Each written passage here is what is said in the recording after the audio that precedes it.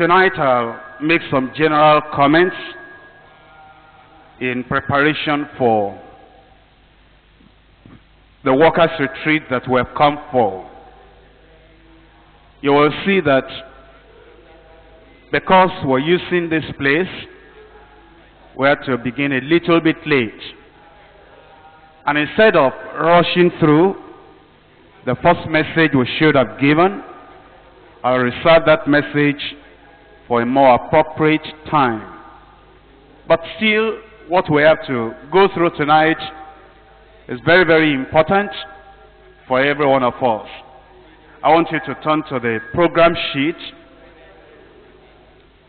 We'll look at words that minister to gospel ministers.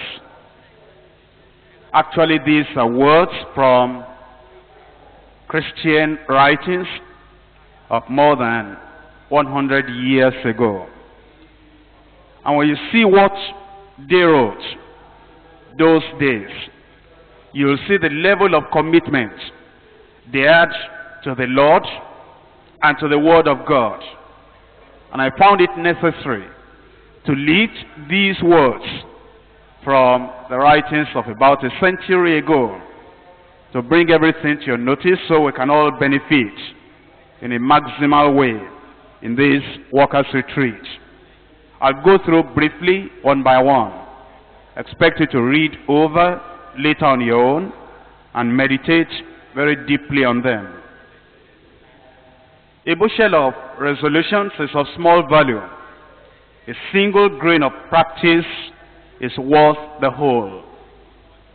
It's the practice of a number of Christian people that they make decisions, they make resolutions, they make commitments, they even go ahead and make consecrations and vows.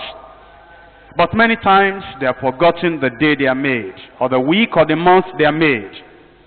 We need to understand that it's the practice of the principles we have learned or we have been taught that is worth more than all the resolutions or decisions we may take. Number two, additions and subtractions are weeds which are hard to keep out of the garden of conversation. Christians have found that they fail very, very often from the words they speak rather than from any other area of their lives. Whenever Christians come together, puns, jokes, exaggerations mark their conversations, and that's unfortunate because we have not so learned Christ.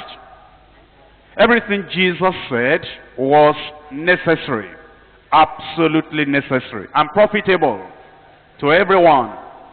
Jesus was never employed in anything idle, unprofitable, cheap conversation. And from the accommodation arrangement, we need to set a watch over our lips so that we don't allow our minds, our tongues to run loose. It's sometimes common when Christians come together and they mix from different states, or they come to their quarters here, they tell tales. In other words, they are tale bearers. And they say things that are unnecessary, unprofitable, that will not minister to anyone. For example, a person might be talking about the state overseer to the person in Lagos that we're living with. Now that is useless. Apart from being useless, it's very, very dangerous and destructive and unnecessary. Because the person you are talking to isn't going to go to your state overseer and correct your state overseer. He's not a leader or pastor over your state overseer. Or sometimes from a local church, from the state, you'll be talking about your pastor to the person you are living with, that we have accommodated you with here. That's unnecessary. It shows that you are not a committed Christian.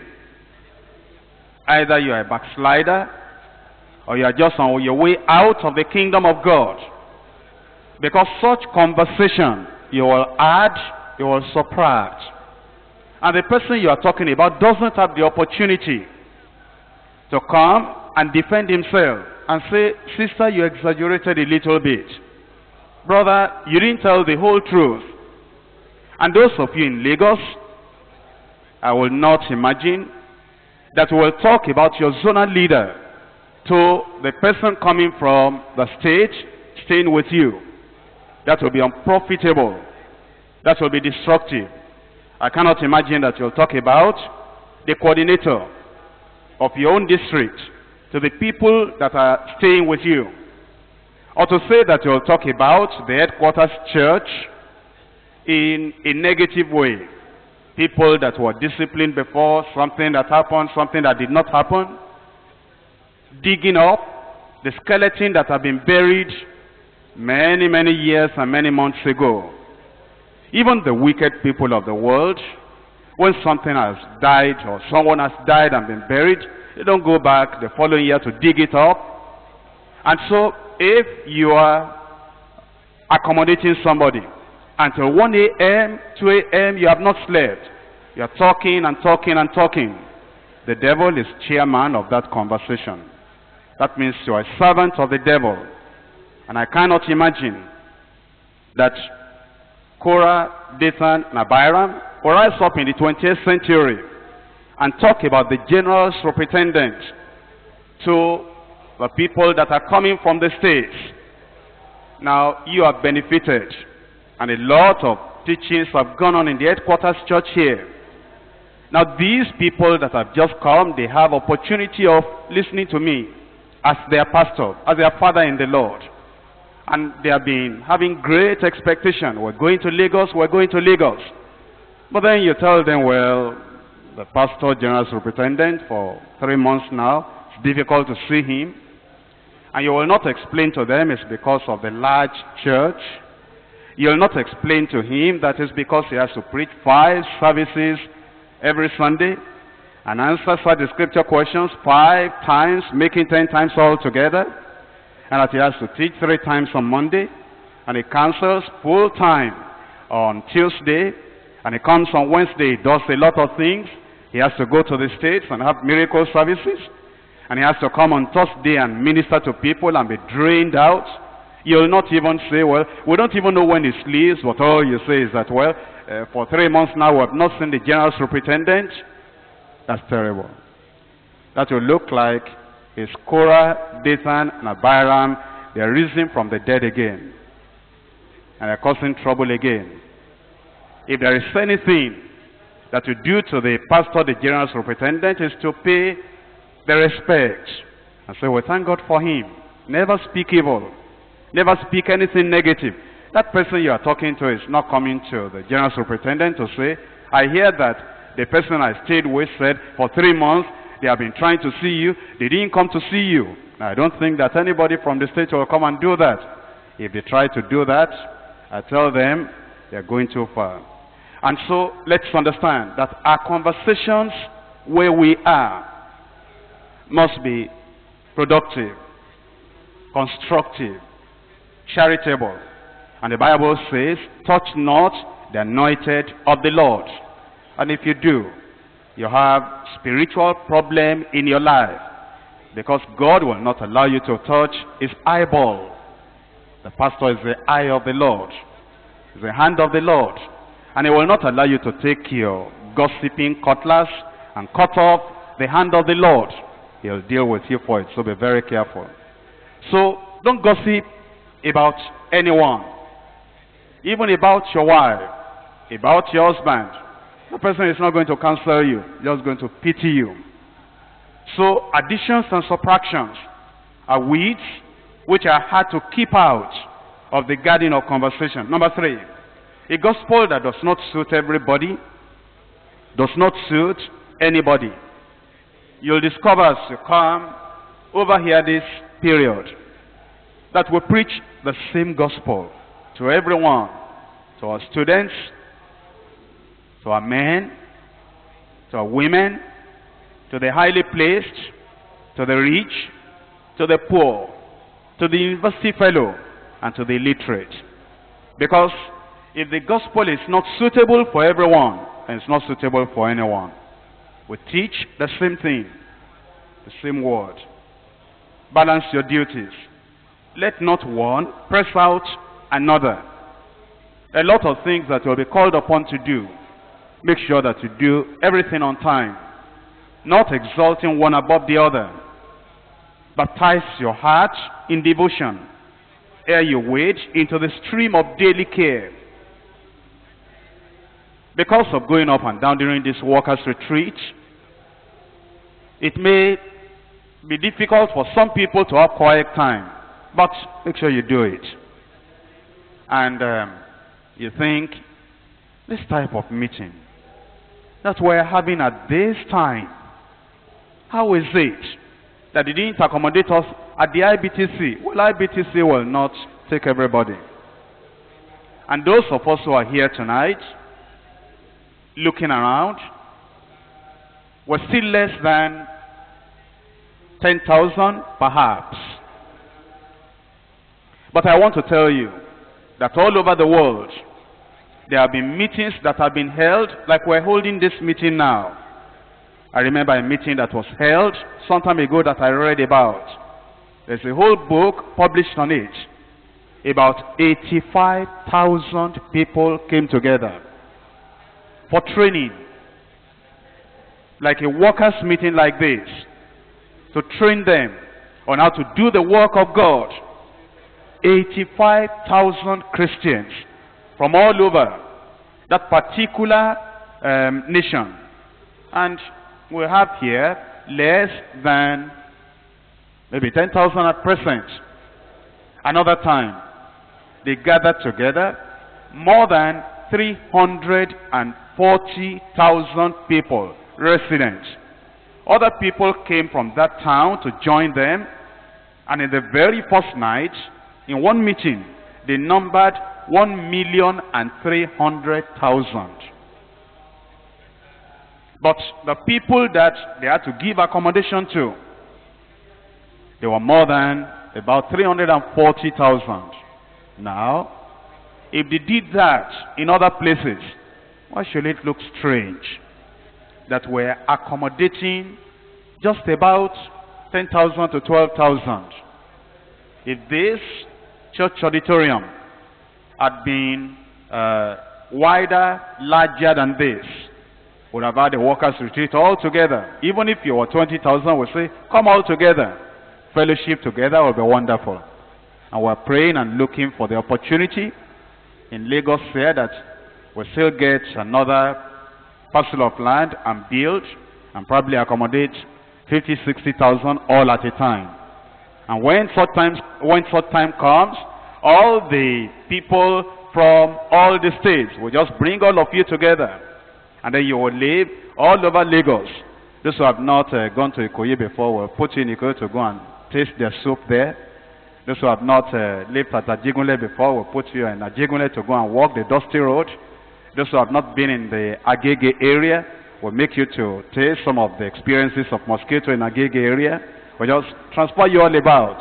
I think that will be a wonderful time. But at present here we are together. And the experience we have now will help us and show us how we'll have those other arrangements in the future. Number 6, constancy is a proof of sincerity.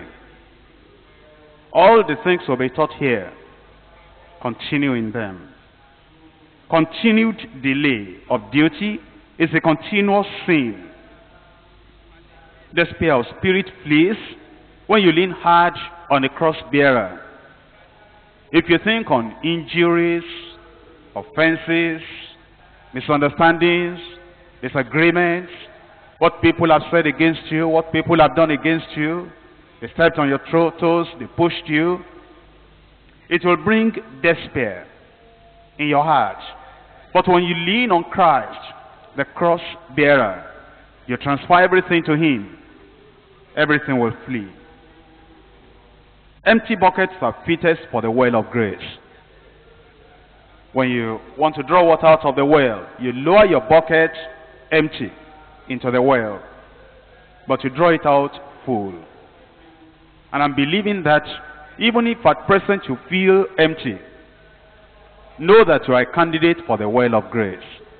Bring your empty heart, lower it down into the well of grace. Before you go back to your states, and those who are from Lagos, before you go back to your districts, I believe you'll be full to overflowing. Faith knows that whenever she gets a black envelope from the heavenly post office, there is a treasure in it. Now it is possible that in the seminars you will be addressed by people you have never known, brothers you have never listened to, sisters you have never listened to. There are people that are prejudiced against strange, new voices. Somebody stands before you, and the voice is new, the voice is strange. Immediately you say, what will he say? Well, you cannot tell how much of the Holy Ghost he has just by the tone of voice. We have been given our voices from birth. And a person will only use the voice that he has. And therefore, if you despise and say, why is he talking like that? You are despising God who made that man or that woman like that. And you'll find that we have areas where our sisters will minister. And I've been shocked, terribly shocked, by the ignorance of some people. And I just wonder how they can be that ignorant, that they cannot understand, they cannot bear how the Almighty God will ever use a woman's voice to lead anybody into the depth of the grace and the abundance of the blessings of God. And the moment they hear a lady talking, oh, they say, why should somebody come out of the kitchen and stand before the pulpit? Are they not just supposed to remain in the kitchen? And it shows ignorance of church history. It shows ignorance of the great things that God has done through men and women. And if you're a member of Deeper Life, and then you hear a woman preaching, oh, that looks strange to you, then it means that you are totally ignorant of the origin and the beginning of Deeper Christian Life ministry. From the very earliest times, we have never believed that God cannot give His word, His power, His spirit, His grace to women. And in all the retreats we have been having, dating back from 1975, women-led Bible studies. To 1976, Baptist Academy, women-led in Bible study. To 1977, at 1976 December at Enugu, women had women fellowship. And they got all those women together and they taught them the word of God. And those women asked questions, and the women teachers and leaders, they answered the questions. To 1977, Onitsha, women taught the word of God. To 1978, Ilorin, women taught the word of God. Not only women here, but there's a woman that came from Kenya that we even allowed to minister. To 1979, at Owerri and at Kaduna, women taught the word of God. Come back to 1980, when we had that retreat the first time at IBTC. Women have always been involved. 81, 82. But you have some of these people that just came and they never learned what we have been doing before. How God had been blessing us tremendously. And we could tell you the history of women getting involved in the work of the Lord. And we continue, it's nothing strange. And so, whether it's a woman that is ministering in your seminar, You sisters, don't say, well, why did they put that person there? In all probability, those women, some of those women that you'll be listening to, they had been preaching before any of the men preachers you know today. Far back, 77, some of our sisters had been preaching before some of our state representatives now even started preaching at all. But some of you newcomers have forgotten all about that. But as the general superintendent, I have the whole history. Church history, Bible history, deeper life history. So then, do not despise the instrument that God may use. You get a black envelope, look at the treasure inside.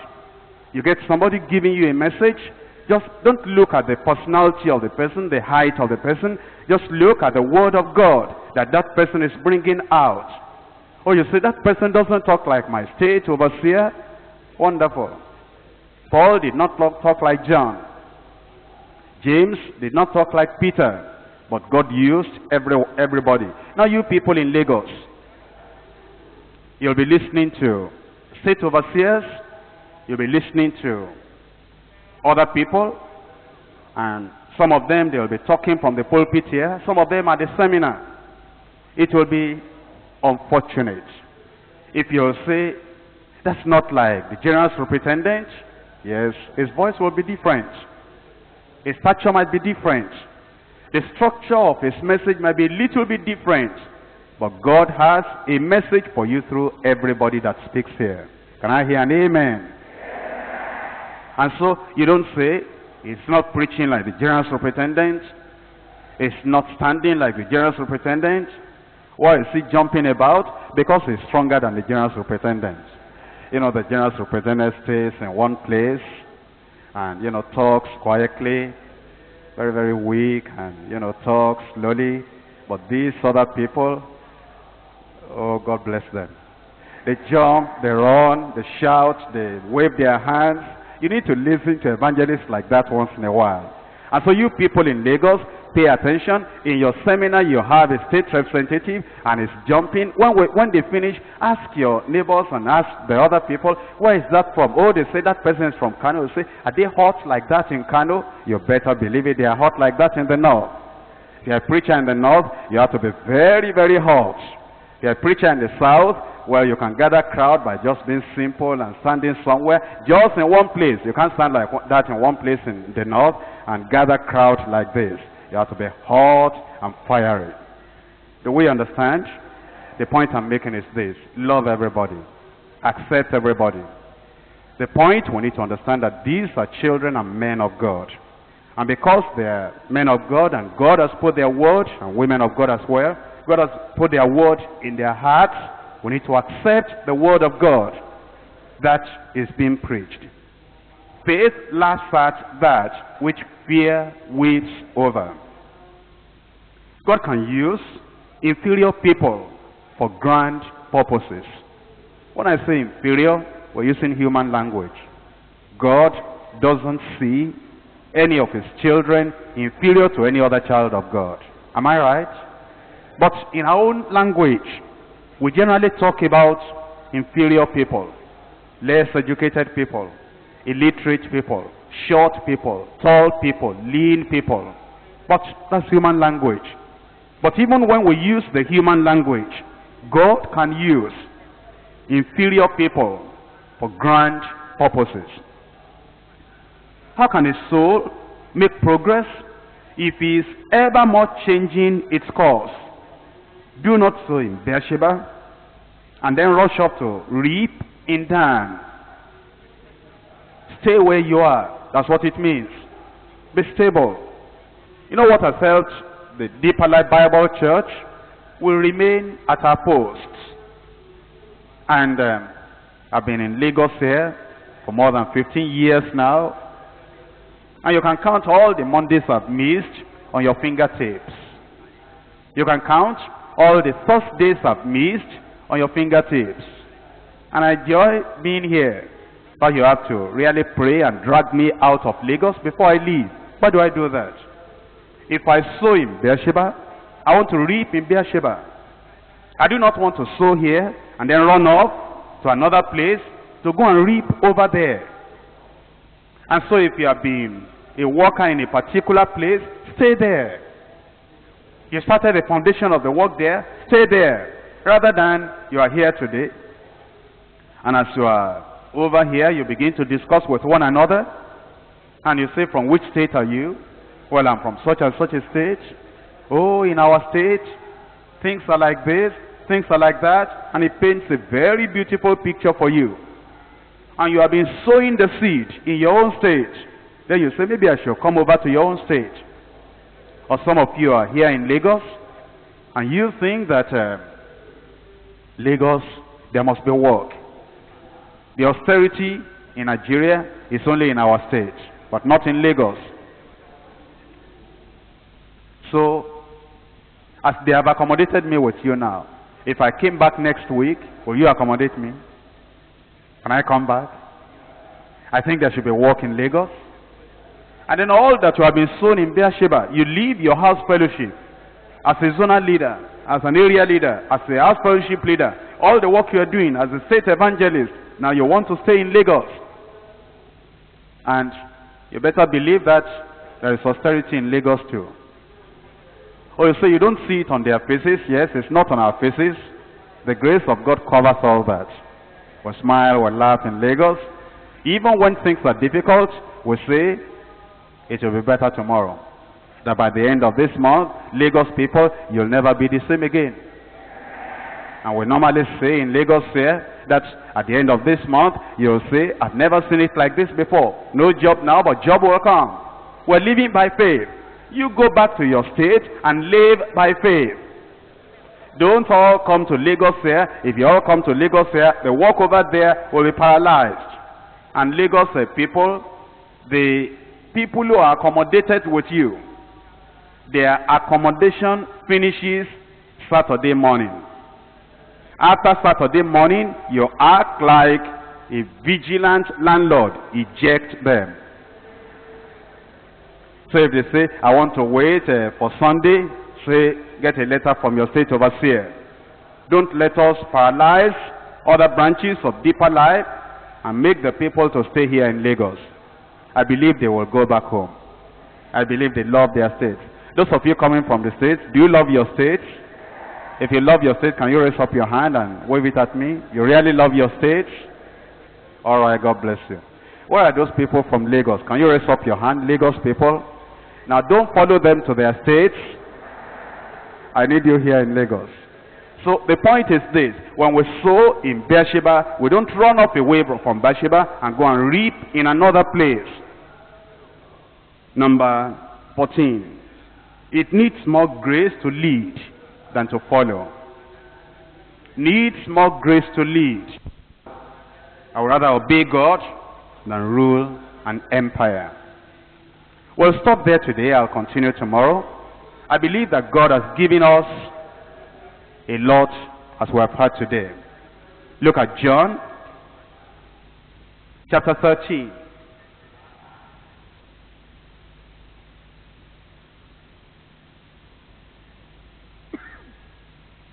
Verse 17.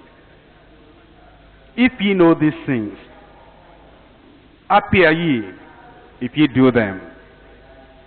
If you know these things that we have just learnt of, now you'll be a happy, blessed person if you do them.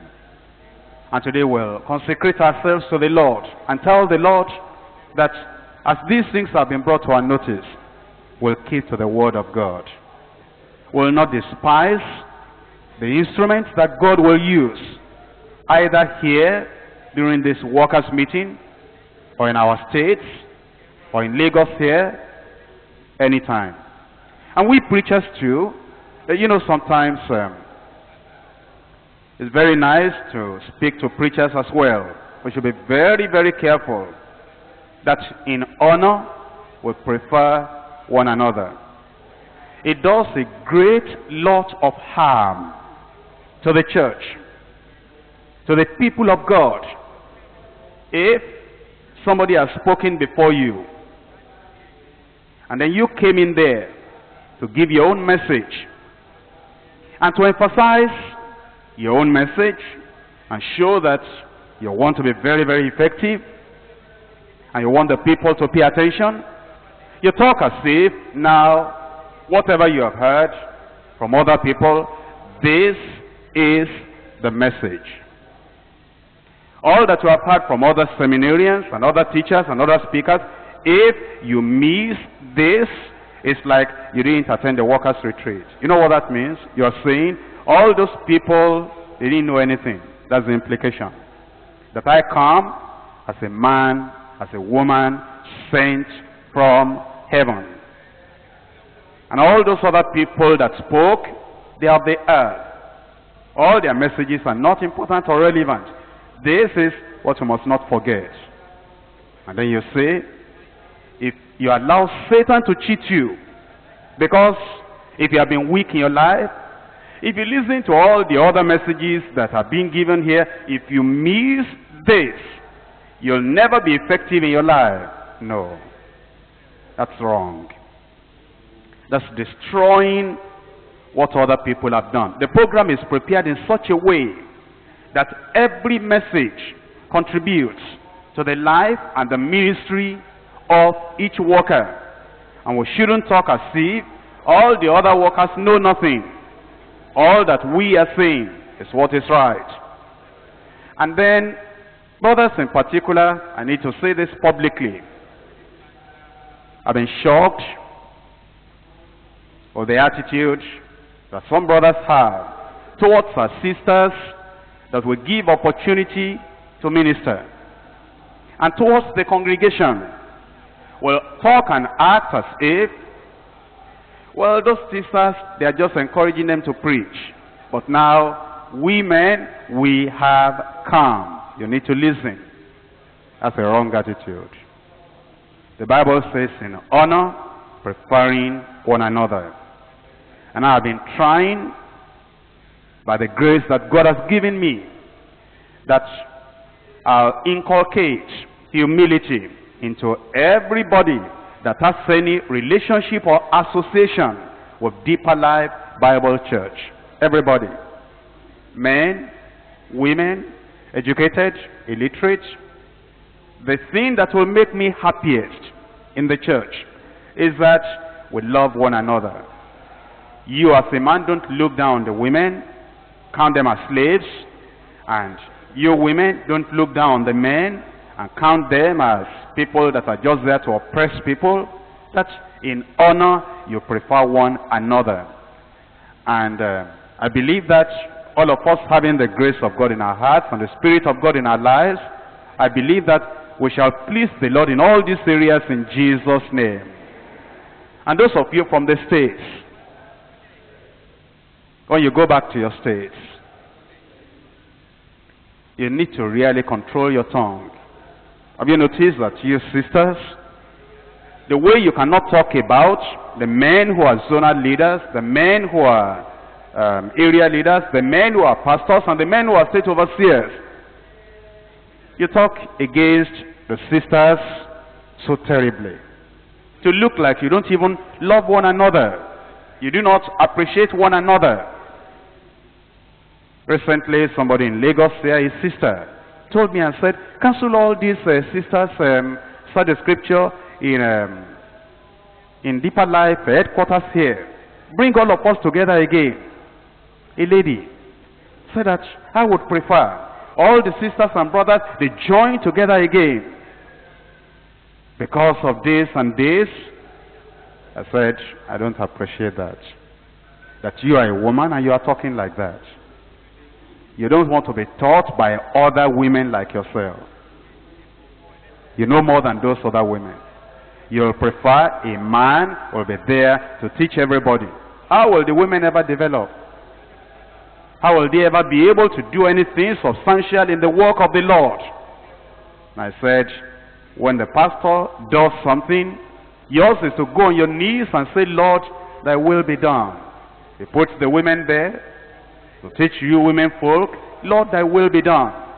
If he puts the men there to teach the men folks, Lord, thy will be done. Whatever is done, we're not committing sin. We want everybody to have a sense of belonging, a sense of usefulness. Do you agree with that? I said, do you agree with that?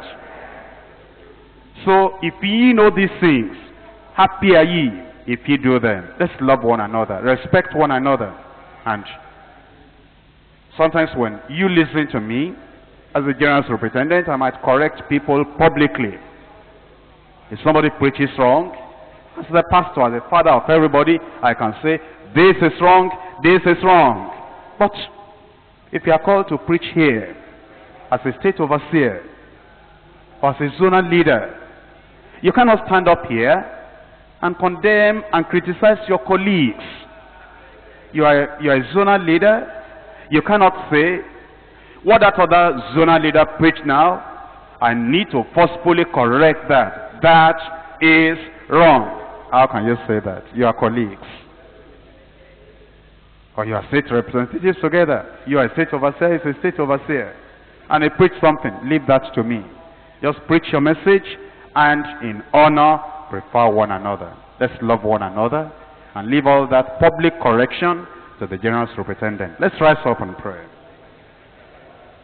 If ye know these things, happy are ye if ye do them. Open your heart and open your mouth to the Lord and say, Lord, here am I. I yield myself, I surrender myself, I give myself, I open up myself,